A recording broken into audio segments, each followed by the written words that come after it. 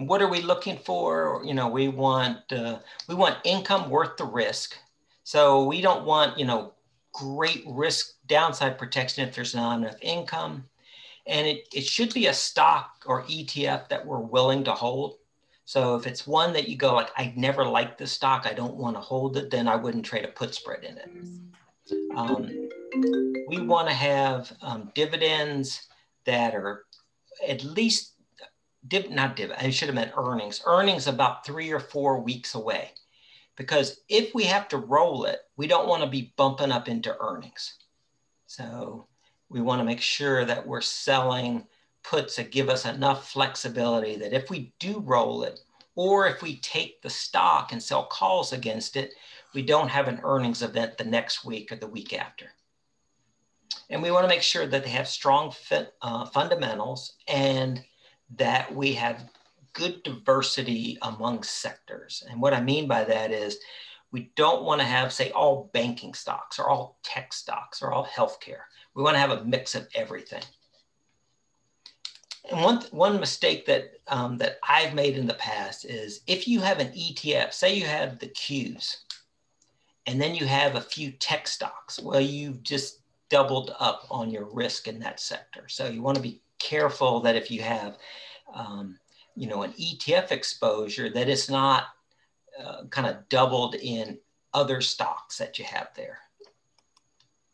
And even, stuff like the S&P, there's like 5 or 6 stocks in the S&P 500 that account for about 30% of the holdings.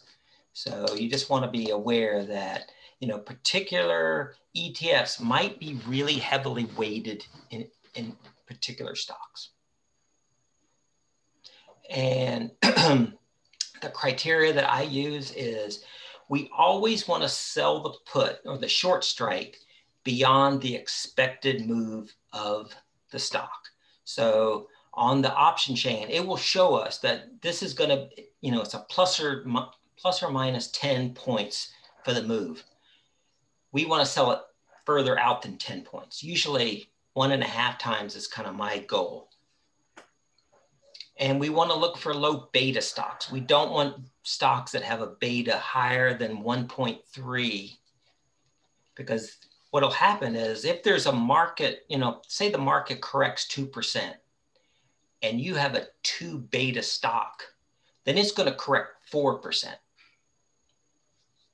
So we want to make sure that in the event of a sell-off, our stocks aren't going to move more than the correction in the market. And, and I want to look for the IV percentage to be between 30 and 80%. And we want it high enough to give us credit. But when you see a stock that has like a 85 IV on the individual expirations, there's usually something going on with that stock. Either it's a merger, if it's a healthcare, there's an FDA announcement pending, or there's earnings coming up. So if it's too high of an IV, I'd be really careful. And then again, we want to sell our short strike well below the support level. No earnings within 3 or 4 weeks. And we want to get at least 2% return on risk with at least 2% downside protection. And that kind of always changes based on the market environment. If IV shrinks, it gets harder to get 2%. If IV is higher, sometimes you can get 4 or 5% return. And I always like to, if I can get more than 2%, say I can get 6%, then I want to go further down so that I have more downside protection. And I trade weekly options for the most part, so they give you a lot more flexibility. Any questions about any of